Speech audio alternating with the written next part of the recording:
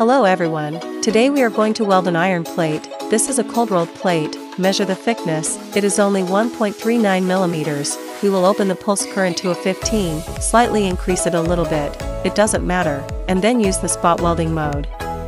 Adjust the length of the tungsten needle. After wearing the welding cap, you can start welding. Just fix it with a spot.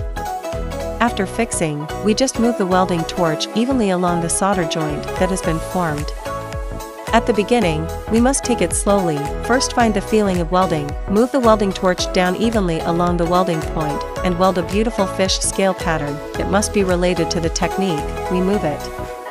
At the same time, the uniformity of the distance of this interval must be mastered well, so that it will appear to be relatively flat. This is the effect after welding. The hand can still touch it, it will not be very hot, and it is white and bright. Have you learned such a simple precision welding technology?